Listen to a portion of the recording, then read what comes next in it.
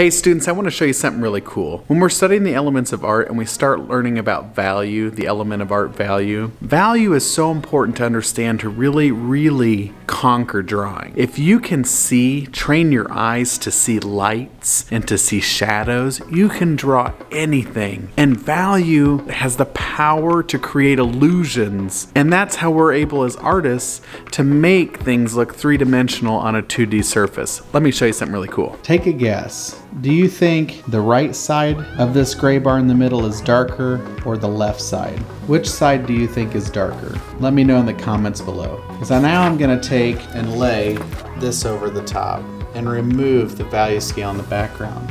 What color is that? Is it darker on this side or darker on this side? Or is it the same color?